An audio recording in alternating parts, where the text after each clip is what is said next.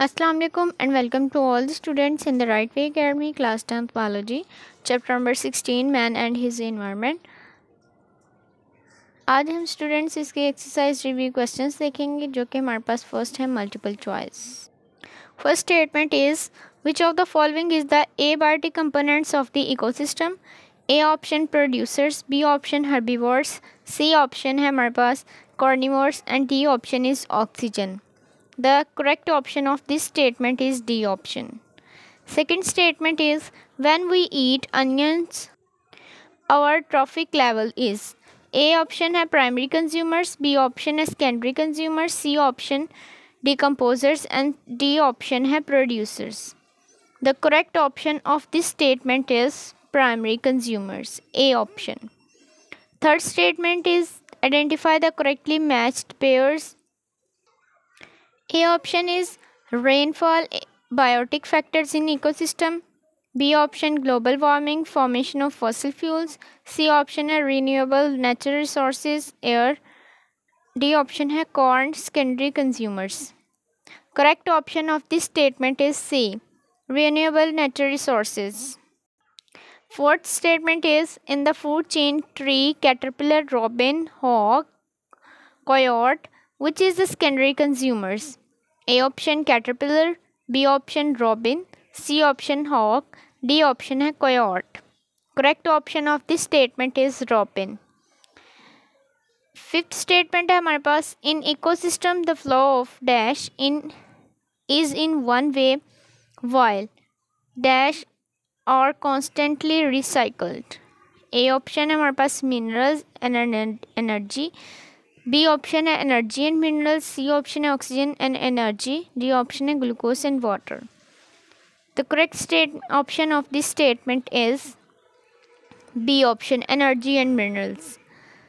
Six statement है in the food chain grass, rabbit, fox, beer, mushrooms, how many types of decomposers are present. A option 1, B option है 2, 3 option है C option है 3 and D option है 4. The correct option of this statement is A, 1. Statement 7 is organisms in the ecosystem that are responsible for the recycling of plants and animals waste are A option is producers, B option is consumers, C option decomposers and D option is competitors. The correct option of this statement is C option, decomposers.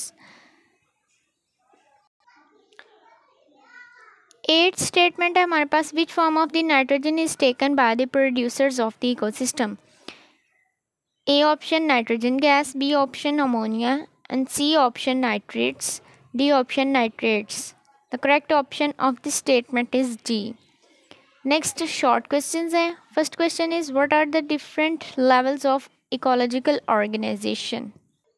इसका answer आपको page number 113 पर मिलेगा जो कि levels of ecological organisation है, जिसमें हमारे पास species, population, community level, biosphere level, ecosystem आ जाता है। ये सब आपने लेवल ऑफ ऑर्गेनाइजेशन इसमें लिखने हैं। नेक्स्ट क्वेश्चन नंबर 2 है define ecosystem and it's component. इसमें आपने डेफिनेशन ऑफ इकोसिस्टम लिखनी है जो कि सेल्फ सफिशिएंट यूनिट है इन द इकोसिस्टम इन्वायरमेंट। और इसमें हमारे पास 2 कंपोनेंट्स आ जाते हैं, एबायोटिक एंड बायोटिक कंपोनेंट्स। तो यहाँ आप लोगों ने ये लिखना है।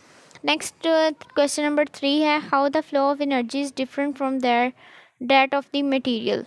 तो यहाँ पे आपने फ्लो ऑफ एनर्जी वाला टॉपिक यहाँ पे लिखना है। नेक्स्ट क्वेश्चन नंबर 4 है define food chain and food web. इसका आंसर आपको पेज नंबर 116 और 117 पर मिलेगा, define food chain and food web.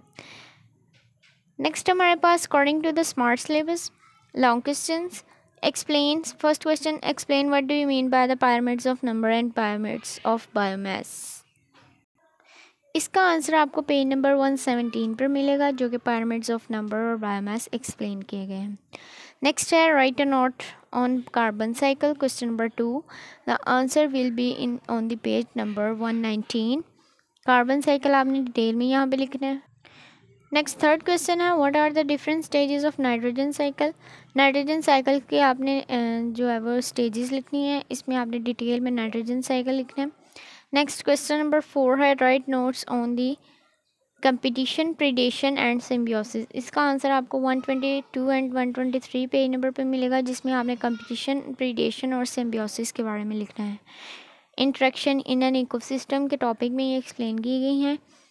Next हमारे पास है, according to the smart syllabus, fifth and the sixth question is not included in your syllabus. Okay, thank you and Allah Hafiz.